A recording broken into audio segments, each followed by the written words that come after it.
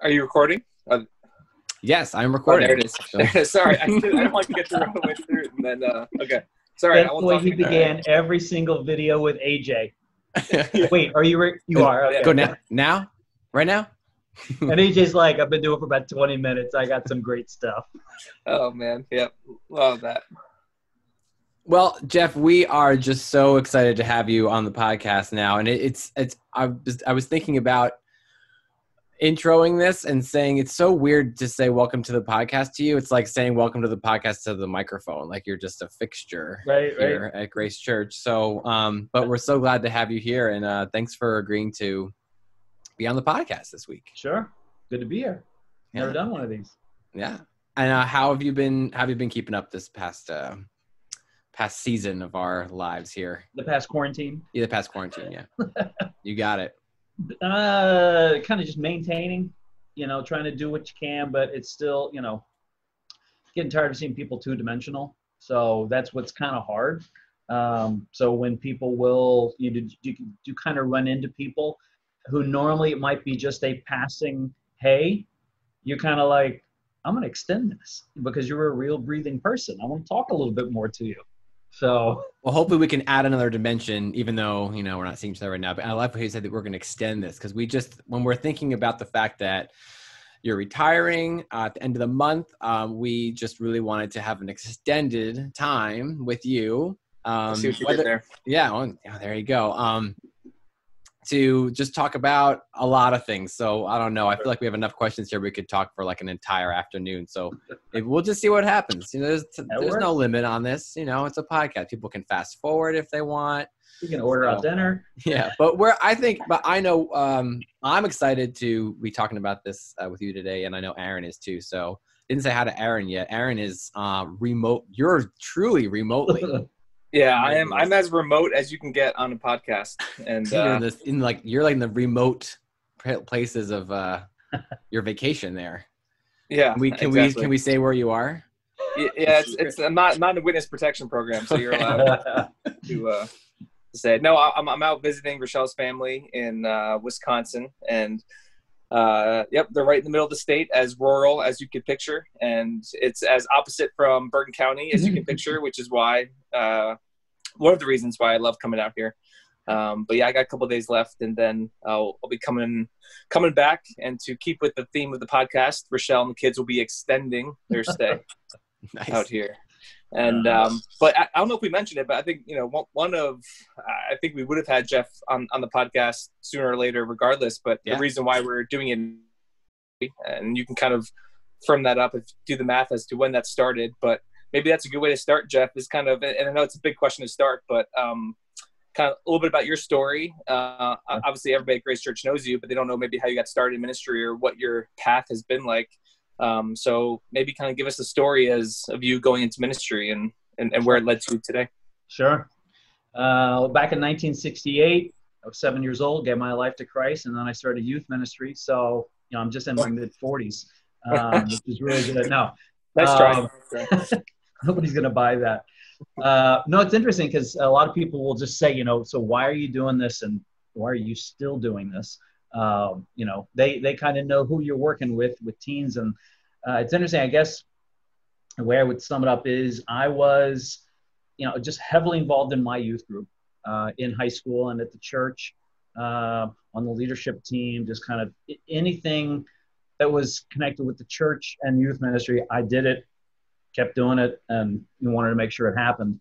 And it was, probably the youth pastor really had a big influence in that. In that he just kind of took me under his wing. I don't know what he saw. His very interesting story, his very first night of being the youth pastor at this church, I was a freshman and got in trouble. Wasn't good. It was a lock-in.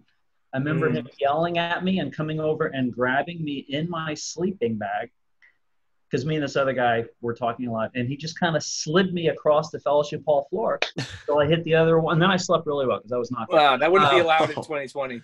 No. That's right. Things have changed in youth ministry. Classic. But from that moment on, he kind of, I don't know if he saw something, but just wanted to spend time. And then right before I went to college, one of the guys on the youth staff, at kind of the end of the year pool party said, "Oh, have you ever thought about going into youth ministry?" And I said, "Why would I waste my time doing that? I'm going down to college so I can be a math teacher for high schoolers." So even at that point, there was something about high schoolers. Went down to college, got A's in math all during high school. And then my very first test, I got a 27. That was not an answer. That was and I said, "All right, I don't understand this. This is a little different." So at that point just began, this is not the plan I had. What's going to be going on? And then, that whole first semester of college, which you don't really do anything anyway, because it's your first semester of college. Oof. And then just put on 15 pounds, right? That's all you do. Yeah. Go sit out at football games. And came back, and a guy down the hallway who I talked to him twice during my fall semester, said, "Oh, I told the youth pastor up at First Baptist Church Waco that you're interested in doing youth ministry." And I said, "I've never said I was going to do that."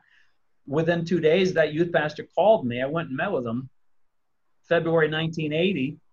From then on, it's been no turning back, and just kept doing it, which, it's probably a very bizarre call, because it was everyone else calling me. But it was just been doing that ever since, in some form or fashion at 4 or 5 different churches now. Yeah. Well, I liked even how a big part of your call included other people affirming and speaking into it. And that a call to anything, let alone ministry, is usually not just yourself thinking I should be doing this, but that God always uses external affirmation from godly men and women to kind of help guide that, because sometimes we can't trust our inner motives or thoughts. And I think God in the Bible, and certainly in life today, that he uses the combination of internal stirring with an external calling. And no, it's really great. So give the broad strokes of where you served starting. Started at First Baptist Church Waco. That was, again, I was February 1980, so it was second half of my freshman year. Waco, First Baptist Waco was a 5,000 member church, 100 member youth group, and they said, okay, started working with him, and by the end of that term, he resigned. So they said, "You're it," and I'm like, wow. I'm a freshman in college, and there's 100 kids in youth group. But did that, then graduated college, came back home to New Jersey, worked at church that Mary and I met in, Headwood Park Baptist Church down in North Plainfield, New Jersey. Worked there a little bit, and then got a call out to First Baptist Church, Villa Park, Illinois. Worked there for 3 years. Knew at that point I needed to get some seminary under my belt. Needed to do something a little beyond just kind of I'm winging it. So I knew there was a brand new seminary opening up back east, Seminary of the East, connected with the Conservative Baptist Association. And it was not going to be your typical seminary. Everything was going to be a little different. You went to class one day, works for me, but you had to be on staff at a church, and you had to have mentors that you would meet with weekly to talk about how ministry and what you're learning mesh. And I just loved it. I thought, that's awesome. Got a call to Millington Baptist Church, 1987, went there. Was there for 9 years till 1996. And that math didn't add up, did it? I was there 9 years. Did I say that? Yeah, 9 years. Yeah, fact check. 96, and then 2020. Here we are. So, yeah. So that's why when people say, you don't sound like you have a Jersey accent, I'm like, well, I got a little Illinois, a little Texas, and a little Jersey. That equals nothing. Yeah, which is good. Usually people don't want the Jersey accent. That's right. Yeah. So it sounds, I'm just curious, did you feel like, I guess, so you were kind of thrust into the youth ministry thing because you weren't really thinking it would be. And then, so how did it grow to be a passion of yours? Because it seems like, well, I was just thinking about this. You're really passionate about everything that you do, which is an awesome quality. And it's like, it's contagious. So like, what makes you so passionate about ministering to teens? Now that, you've been in it for so long? Yeah. I think one of the things is because everywhere I've been or involved in, and I did about 10 years of substitute teaching in the area. And it feels as though most people either have given up on teens or they're just putting up with teens. And I just have a heart for them because I just think there's so much in them that they have to give. Because what I've seen is when they commit to something, they commit 100% and they're very much into it. So I want to make sure that what they're committing to 100% is following Christ and living a passionate life and being all that they can be in what Christ has made them to be. And that probably leads into my, one of my, I guess, top 5 verses, John 10:10, where Christ said, I've come that you would have life and live it to the full. I want that life for myself, and I want that for everyone that I come in contact with. So especially for teens, I guess that may be it, just to really be somebody who's on their side and pulling for them. And when you're talking 6th grade, I guess the least common denominator, you may cut this out later, 6th grade boy, they just don't know nothing.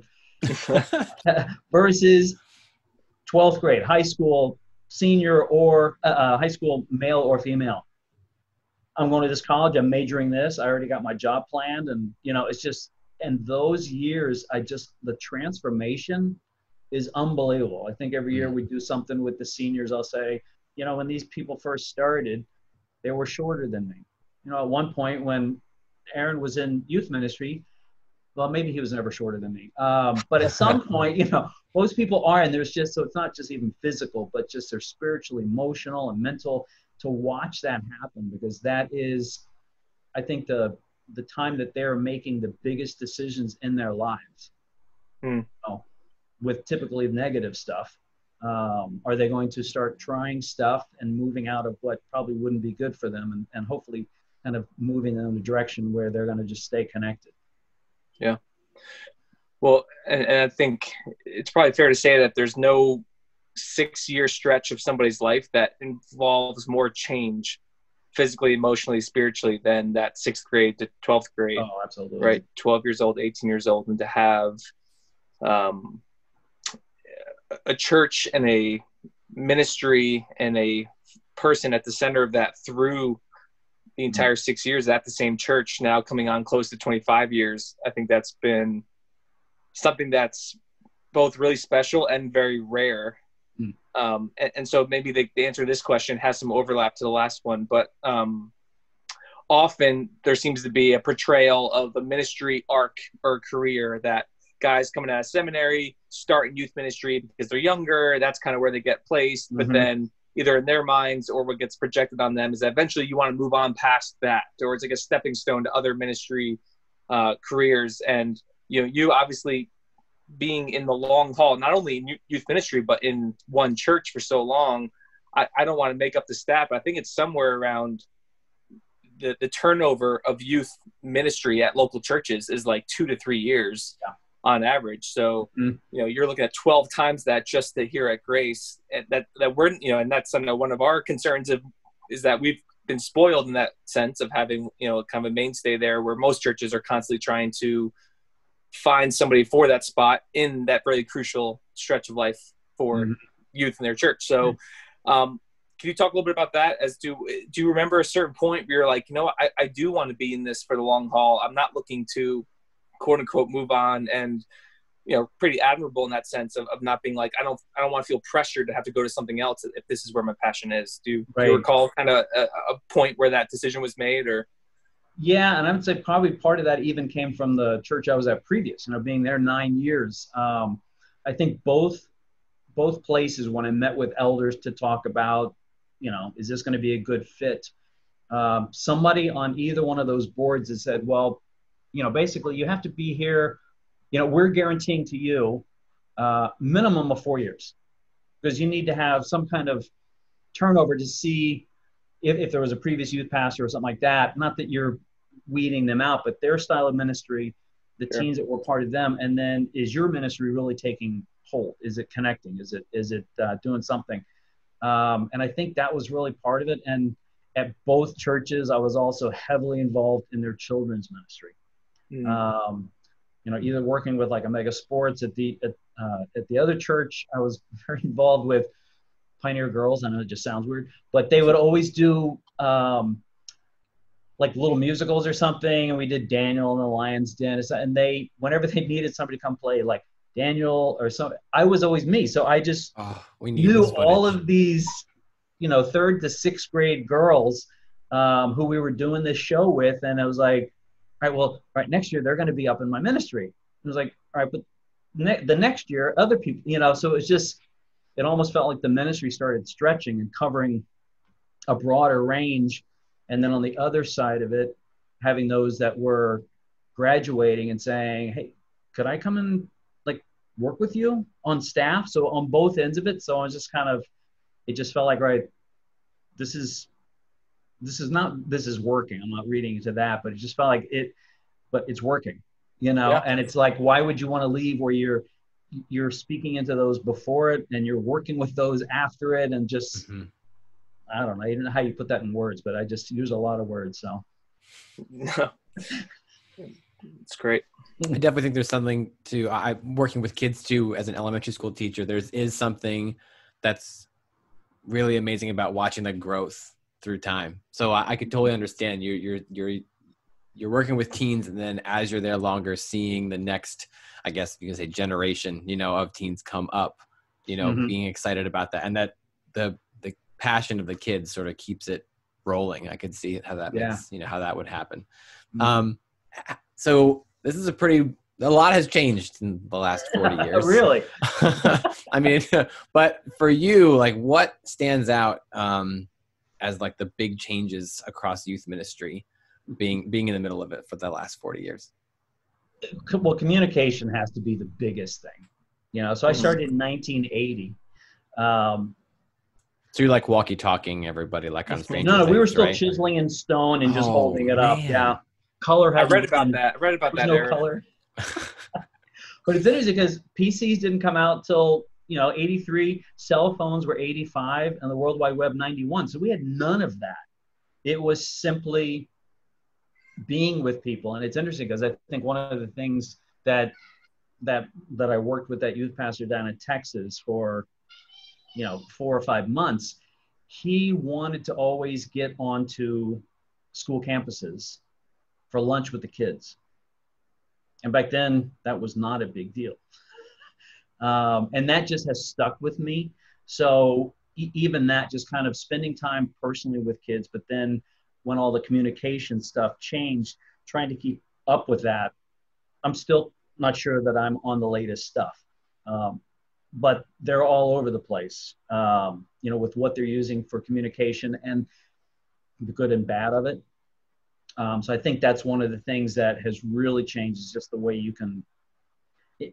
If we'd had a pandemic back in 1980, it would be, all right, I'll send you a postcard, I'll give you a call. And it just, as opposed to even be able to do something like this, where we're kind of zooming in with each other. But I think that's probably the stuff that's changed the most. Otherwise, I think teens are still teens. They're still dealing with the same issues. So I would say that they're involved. Stress is heavy on them. There's probably more stress now, maybe because of all the different communication styles and the instantaneous ways to know everything, which makes it very scary. You can use the good side of it. We do have the whole world at our fingertips. We can know anything at any point in time, but we know anything at any point in time too. And that just, there's a constant just anxiety and stress level that I think they're going through. That to me is still probably the number one thing that age is dealing with, and it just continues, much less the time is still the same. Where are they going to give their Sunday mornings or Sunday nights? Because I got sports, I got group projects, I got work, I need to make money. There's so many things vying for their time as well. So those are probably some things that really haven't changed, but still affect them. Just maybe it's a deeper effect on their life. Yeah. So maybe the inverse of that question would be on the positive side, what in 40 years hasn't changed with a team? You know, like you seeing a youth boy or girl coming into your meeting, and like, what is your hope for them? What is like your primary foundational hope for them, that regardless if it was 1981 or 2019 or anywhere in between, Right. what was just constant that was fueling you and your desire for them? I think that probably my desire, my hope was that they would get it. And there's enough times where you see it suddenly click. And what I mean by that is kind of like they understand who Jesus is. They understand their need to allow him to not just be the get out of hell free card, but to be somebody that they kind of turn their life over to and seek after and follow. And when you see that, again, they just kind of get, they're sold out, you know. There's still, obviously it's not like, and then so they stop sinning. You know, that doesn't happen. But I mean, you know, it's just kind of like they understand sin, and there's a desire to change it, a desire to be more like Christ. And that's throughout all of that years. And I think that might play into, again, because they're passionate about whatever they're into. You know, you talk to them about their volleyball team or their basketball team, you know, well, we get together with them every other night just because we're a team. We have to get together. So that I've noticed that the same when they get on, I hope this is not corny, when they get on Christ's team and they're sold out to it, I got to bring friends to this, you know, and it's very cool to see that when it clicks and that they get it. Yeah. One thing that I really appreciated about your ministry when I was in it, and then seeing it throughout the years, then now being in the position of serving in pastoral staff alongside you, is that your ability to show interest in what the kids are interested in. You know what I mean? As opposed to you being like, this is what you're interested in, and if you want to get along with the youth pastor, then you need to kind of jump onto my interests. But you would show that by showing up at their events, whether it was sports or plays or whatever extracurricular. I think you found a way to commit a lot of time in quote unquote off hours to be there and support that. So why was that important to you to kind of connect with them on that level? Why was that kind of a crucial part of your philosophy of ministry, not just the Sunday night meeting for the hour and a half you have with them? Right. Well, I think probably it plays into just my philosophy of ministry, is that I'm not just here to guide you spiritually, but really the holistic side of it, that every part of who you are and everything that you're doing is interconnected. And so I take interest in, you know, I will admit, and I'm sorry I'm speaking to a music teacher here, but some of those, well, there was junior high when I first started. Now it's called middle school. Orchestra concerts. Enough said. It's tough. I mean, those were tough to get through, but it was always fun because, you know, they would be playing whatever they're doing. All of a sudden they kind of look out there and it was like, okay, it's all the parents. Wait, Pastor Jeff's here. What's he doing here? You know, and that's cool. Just kind of saying, hey, you know, I played an instrument too. I did those kind of things too. And the importance of somebody else being there besides, you know, mom and dad, because again, our faith is holistic. It's every part of us. It is you playing that oboe in seventh grade. It is you playing volleyball as a junior. You know, it's all of that together. So I think that's probably one of the reasons I wanted to just kind of be out there on their turf, even taking them out to lunch. It's their turf, really. And so I'm not really calling the shots. And just, it felt like they were, not that they were stressed when they walked into the annex, but it's kind of like, oh, yeah. So, you know, they'd kind of just be themselves. And it'd be funny because there would be stuff that would slip out that wouldn't in the annex. And they would say, oh, I'm so sorry. I'm like, you're being yourself. This is what I want. I want to see you being yourself, whatever that is. So that was kind of fun, just being a part of that as well in their life. And I think we can all think back to like our teenage years to think of, you know, it's usually teachers, you know, people who've been, or, you know, that are mentors in your life. But to know that somebody stepped into their turf or your turf, when you're a teen, that just that alone means the world, especially if they're so passionate about sports or music or whatever. It doesn't even matter what you say in that moment, but just that you're there. Right. And that's so cool that you emphasized that practice. Mm-hmm. Yeah. I mean, it's interesting. So if it was off hours, do we have hours really? Sure.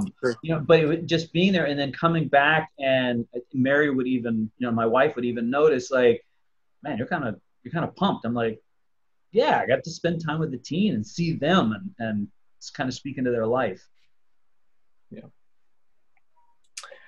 How about having 3 your own kids come up through the youth ministry program? And that's pretty crazy.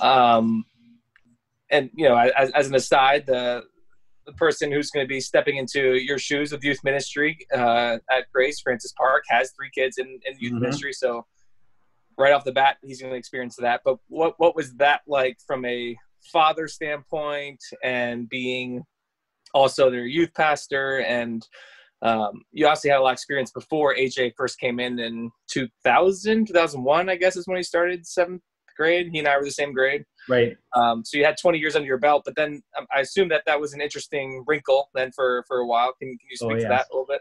Yeah, it's interesting. I think there was times that before they kind of came into, I guess middle school, before they just began the whole ministry, where it's going to be like, all right, we're going across the parking lot and my dad is still going to be there. I remember sitting down with all 3 of them at different points and saying, I don't have any expectations of you. It's like, all right, you don't have to sign up for every mission trip. You don't have to go on every retreat. You don't have to join the youth leadership team. It's not like, you have to do this. I said, I want you to be who you are in this ministry.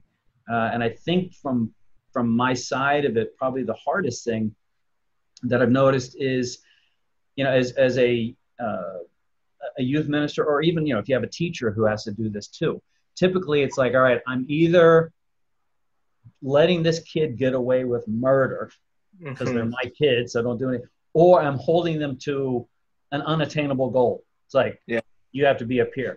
And I tried to make sure that they were just who they were, as we kind of dealt with things. And it's interesting, I'm trying to think if probably during the ministry, there were probably times in the annex where I kind of took off the youth pastor hat and was a dad.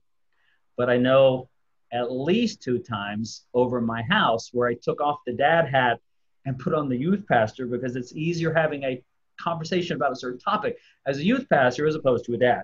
Yeah. I'll let people read into what that conversation was. Yeah. I bet. Well, if it's any consolation, I mean, so AJ, your oldest, who's currently on staff, been with us since 2016 or 2017. I think the year I became senior pastor, he officially joined staff, but was part of the church far before that. One thing that we both talked about, and I think we've said to you too, is that both of us growing up pastors' kids, what we appreciate is that hat, that pastor hat and dad hat, were not that much different.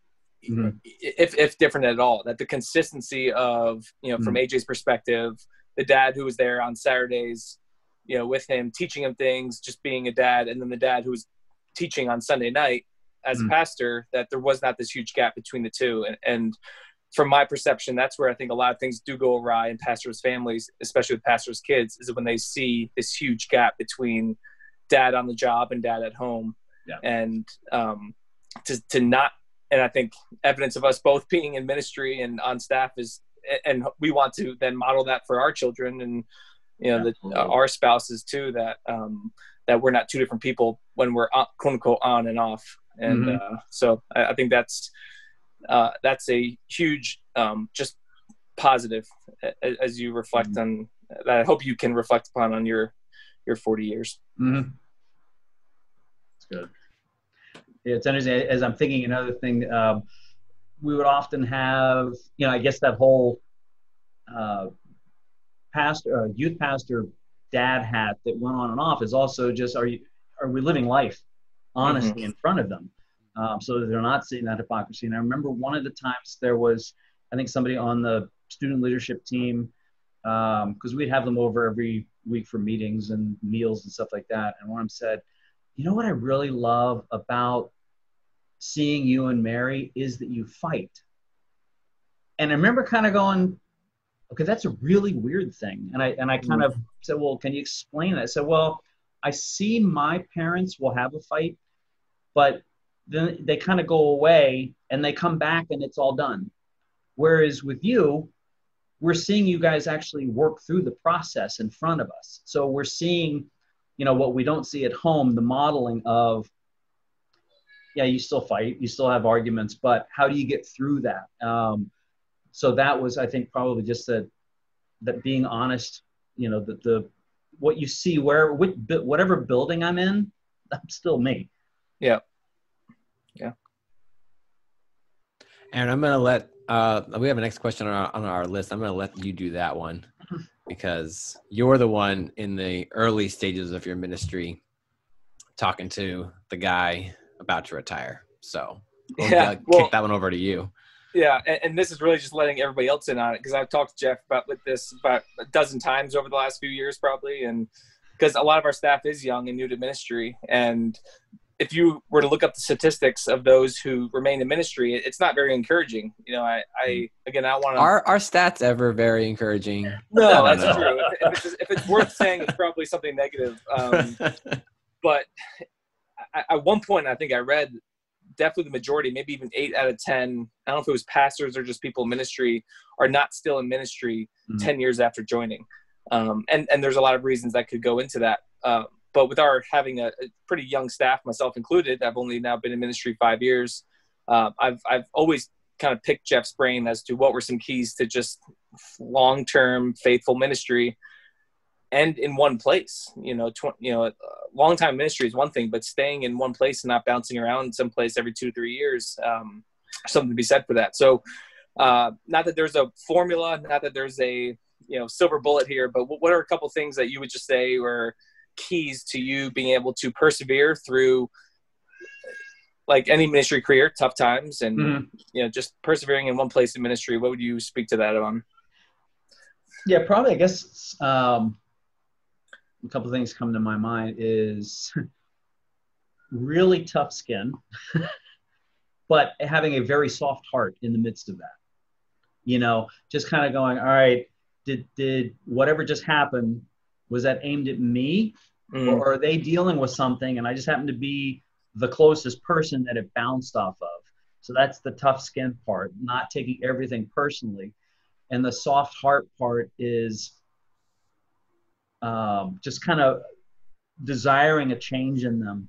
I think everyone, whether you're in ministry or a teacher or wherever you are, if you have others that you're in charge of, there's probably a kid or two that, it could be a Sunday night and they walk in, it's like, oh, they showed up, oh, it's going to be one of those nights. And almost, and let me finish through everything I want to say, almost as though the enemy has arrived, and now it's going to be a tough night. And I remember reading an article in one of the youth magazines that said, we all have that kid or two kids that we just view as the enemy, and they're just out to get us. And they said, but you need to really understand is that they are actually a victim of the enemy. And the enemy is using them to distract you, to disrupt what's going on. So don't allow that kid, that teen, to be the enemy. But, again, with the tough skin and the soft heart, and praying for them to be able to kind of come together, and the number of kids that, and you, as you do that, pray for them and really see them in a different light, the change that happens. And again, that to me is probably the whole part of the longevity is change will happen. It will come.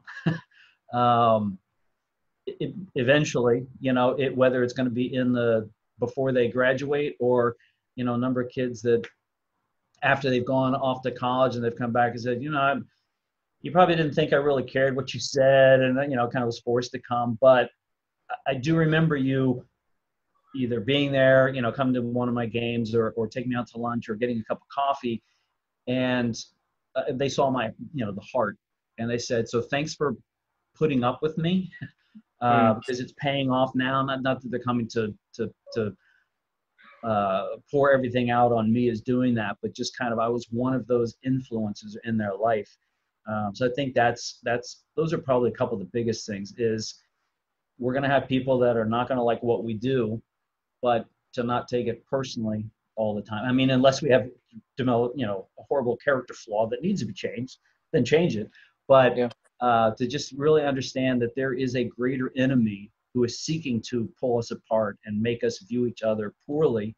And just to pray the Holy Spirit kind of helps us to see through that to their heart. Yeah. I'm sorry I'm taking over all these questions, Steve. I'm definitely going off the No, I'm just absorbing. That was so was so inspiring. So I was completely distracted. I'm like, what comes next? I don't know. Who cares? Who knows?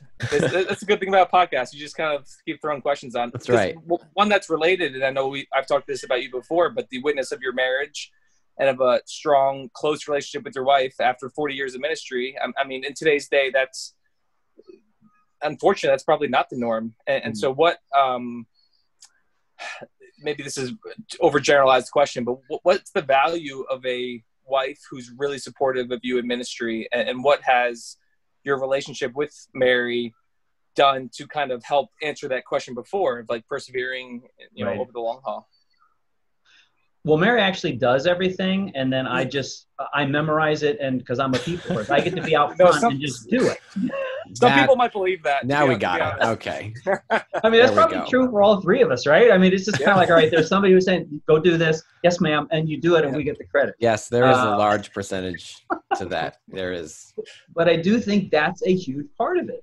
To understand it's not me doing this and you just stay home and do that, but we really are a team working in this direction, because there are going to be other people who kind of drop in on us unexpected, or that may rub her or me the wrong way. And so we need to be able to kind of lean into each other and to kind of say, either what we're feeling, and then they're giving the perspective going, oh, I didn't see that at all. Oh, good. What did you see? And kind of talk us down or lift us up, if we're feeling poorly. It's like, but they can always share something they saw as well. But there is a lot of kind of just seeking advice from a spouse, because no one knows, well, Christ knows us better, but no one knows us better than that person.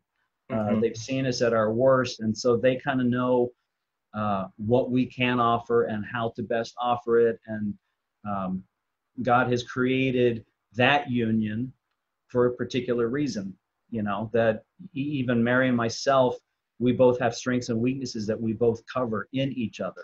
And that's not just in the marriage, but that becomes all of life, in raising our kids, in ministry, in her ministry areas, me coming alongside and kind of going, oh, what about this? Just because I view it differently. So it's really kind of saying, how are we approaching life as a team? And then allowing each other to speak to that. Yeah, it's great. So going back to, we're kind of closing out with our final questions here. As we look to the present and future of youth ministry in particular, what do you think is, I know you spoke on communication before, what do you think is the greatest challenge of youth ministry today? Time. Everyone is battling for those kids' time, whether it's, and you're hearing it now from, not now, I mean, now you're hearing from parents going, oh, it's so nice having our kids home. We're actually all eating meals together, whereas previously you couldn't. And they're like, oh, this is what we've missed. But parents are wanting their kids. Teachers are saying, all right, you need to make sure you're doing this. And it's going to be, a 3-hour project you have to do. Their sports teams are calling for their time. Most of the kids have 1 or 2 jobs that's calling for their time. So time is of the essence of them. So I back in the, I want to say late 80s, early 90s, it was, so to get their time, you got to be flashy. You just got to do the stuff that will draw them out.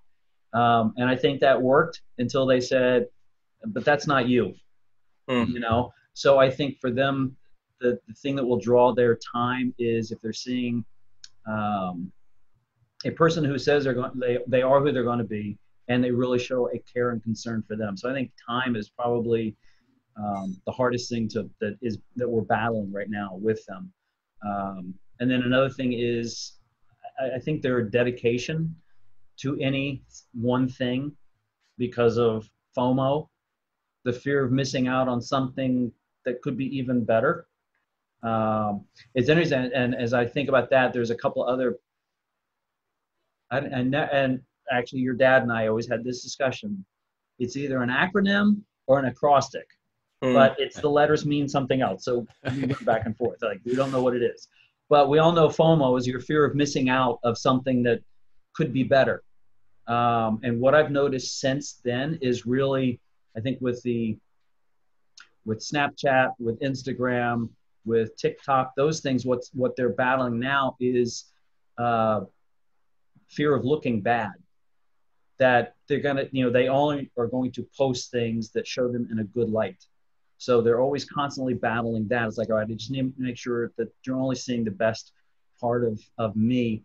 And then one that really, actually I've noticed probably maybe the last 5-7 years, is the fear of messing up. And they really won't dedicate unless they know that they're going to ace whatever it is.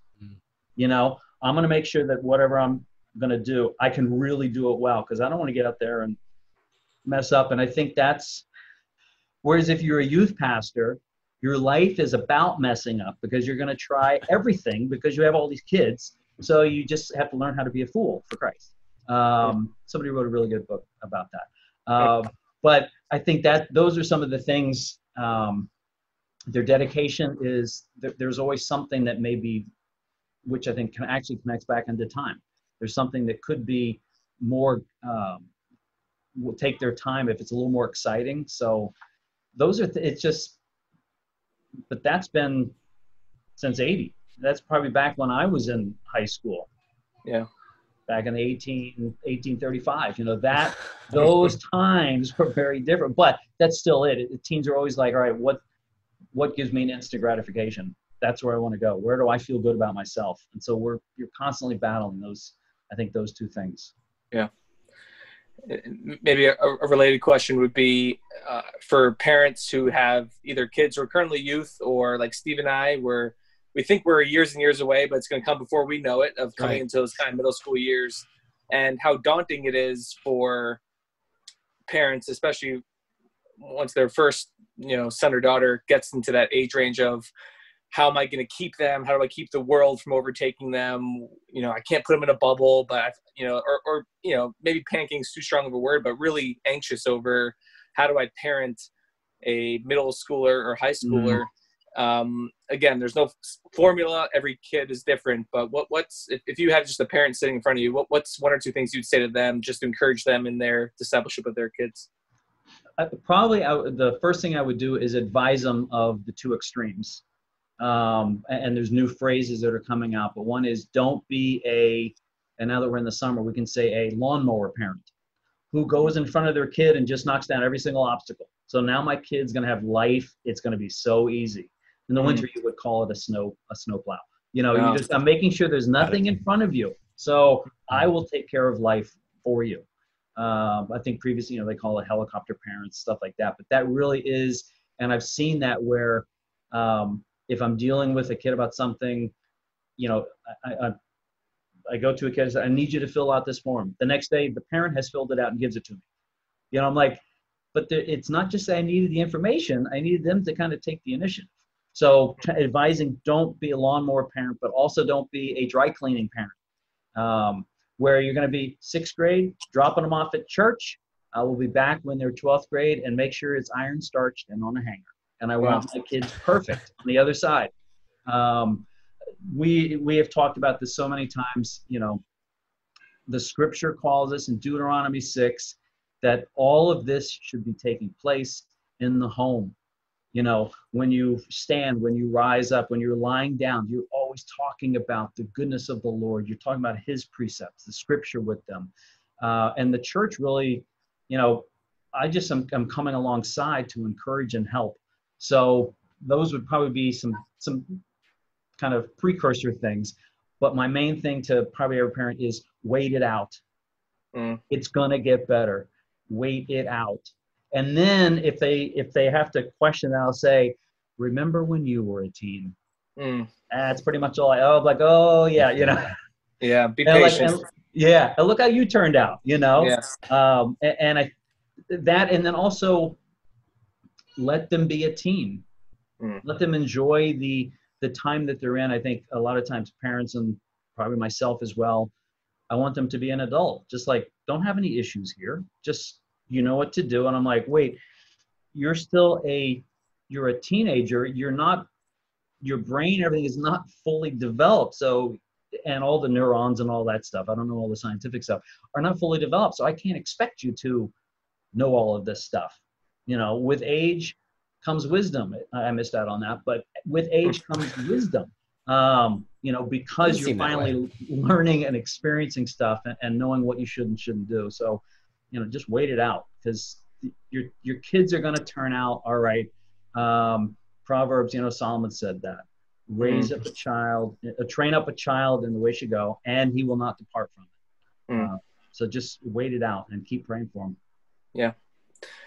Sorry, another off the grid question coming. I'm sure this is a very emotional time for you, coming, you know, down the home stretch of a 40-year ministry career and retiring, what that next step looks like for you. If you, and it's not just ministry, but for you, I imagine it's names and faces over 40 years that I'm sure you can still remember at varying degrees. If you had either anybody who's been through youth ministry in the past or somebody who's currently in youth ministry, and you just had 2 minutes with them of like, here's the one thing I just want you to know. And maybe it's related to the passage that you'll be preaching on this weekend, that by the time people hear it, they'll have already heard this podcast, they'll have already heard the sermon on Ephesians 3. But what's that? Just, I got 2 minutes with you. What's one thing you just want to put into the teens, into their minds and hearts? I think one of the things is John 10:10 again. Every time I'm teaching, at some point I go back to John 10:10. My closing prayer almost every single youth group is that we would live life to the full and know that we can't do it on our own. So live life to the full, and whatever that means, that's typically where I will say, so live it with passion. Just be passionate about it. Don't be just this wallflower that allows life to go by you, but be passionate about it. Live life to the full. And understand, though we never can fully, the height, breadth, length, and depth of the love of Christ. It's, you know, it's more than we can, well, he even says it at the end of that, you know, he's able to do more than we ask or imagine. And that is even more than we can ask or imagine. And just kind of dip your toe into that and really experience that love, because it cost his son his life so that you can spend it with him. So, you know, go for it. He has more interest in us and has our intentions more at heart than we do about ourselves. We give up on ourselves more than he does, you know, and I think it's because of his love. So just live life to the full, be passionate, and dip your toe into the love of Christ. Just experience that. It's great. That's awesome. So Aaron, can I go to the next question here? Like, permission granted. Good. No, because this is fantastic. So you, Jeff, personally, what are your plans going forward next? So this is the first time you'll be not in a ministry position in 40 years. It's not like you're retiring to go maybe you will do more ministry. That's totally up to you. But I just was curious, like, what are your plans moving forward? I'm taking over this podcast. So over my dead body. It's interesting. The number of people that I have spoken to or heard from is said, you know, I guess because they know me, it's kind of like, you don't need to have a title to be a minister. Right. I'm not, it's July 1st. I don't suddenly stop caring about people. That would just, can't even think what that would be like. It's just, it's going to have a different look to it. Even some of the things that I'm kind of looking at for the future to, help with income involve people and building relationships. It's like, okay, didn't you just do that for 40 years, if not longer? So it really is just kind of, we're planning to stay in the area. Hopefully having an opportunity where we can say goodbye to everyone with, where we can hug it out. This is such a weird time to retire. It feels more like, kind of fading into the distance. But, knowing that'll be there at some point where we can, officially say goodbye and hug and see people face to face. And, again, some of those things it's still going to be involving people. I'm not going to be a telemarketer somewhere, bugging people. It'll be hands-on, face-to-face, whether I'm substitute teaching or if I'm driving and building a relationship with different people that, are in the car with me or whatever. But that's kind of, it's just going to look a little different. Yeah. It'll still be about people. Yeah. Well, I know, I feel like we've had this conversation several times over the years too, that you don't really believe in retirement in the sense that I think our country usually portrays it right. because there's no retirement in the Bible. And I really get to the spirit of what you're saying, that there's a difference between vocational retirement, which you're doing for ministry, but it doesn't mean you're retiring from life. And I know you and Mary are both excited about this next chapter, even with some of the unknown of some of the opportunities that are going to come your way that you might know now, but might not know in other ways. And you'll have the freedom to pursue them as they come. Right. And I'm excited for you guys. I know your kids are excited for you guys in that vein of having the freedom in the sense of just do what you guys want to pursue and do, and let those passions continue to flame. But you're not done by any means, by God's grace, we hope you have a long road ahead still. That really is going to be a fruitful chapter for you. And just reflecting on 40 years of ministry, I just want in this podcast just to celebrate that.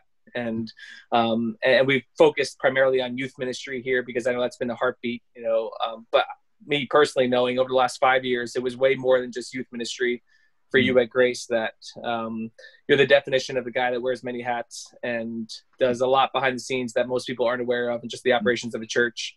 And for a young staff and a young pastor like me coming in was invaluable, having you kind of an anchor in a lot of ways for us here, as we've seen what God's been doing here at Grace in the last few years. And so, but at the same time, just there's a time to celebrate people and how the way God's used them, and to give glory to God for how he uses men and women. And I think just really appreciate your and Mary's ministry here at Grace, and me seeing all the different sides of it from being under it. My brother's going through it, and then pastoring alongside you through it. It's it's no joke, and there's a lot of good, but there's a lot of hard too. And again, maybe I'll end with just the acknowledging the perseverance of long-term faithful ministry is something that I hope the members of Grace can really appreciate and see and celebrate as well. And like you said, that we'll have an opportunity to do that in a better way than in squares on a screen. But I trust that time's coming. So good stuff. Good. Awesome. Well, thanks so much, Jeff, for coming on the podcast. And we just want to thank you always for bringing your passion and your thoughtfulness and support to all of us. And we just appreciate it. So thanks so much. Absolutely. My pleasure.